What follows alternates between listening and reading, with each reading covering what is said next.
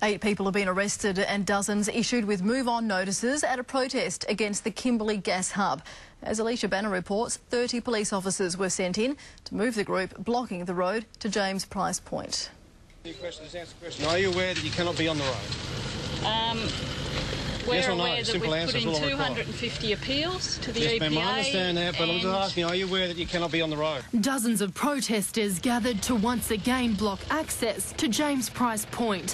5 people even chaining themselves together along the pathway with the message, "We shall not be moved."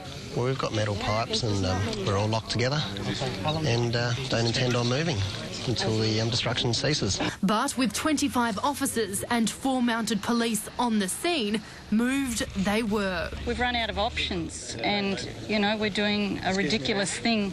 Excuse me, ma'am. Sitting in the middle of the road. At the moment you're breaching your move-on notice? Yes, I'm aware of that. So you're under arrest at the moment?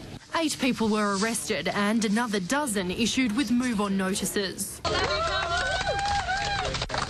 Protesters are trying to stop this convoy of drilling machinery on its way to the gas hub site. Well, today we expect Darling Downs Drilling to try and head up the road there and drill into our aquifers without any consultation to what I believe are the traditional owners. Despite the ongoing protests, the state government says the project is 100% legitimate and will go ahead. If the Kimberley were the Melbourne Cricket Ground, James Price Point would be 1 seat. This is a tiny impost in a quite isolated part of the Kimberley. Protesters vow to continue their blockade.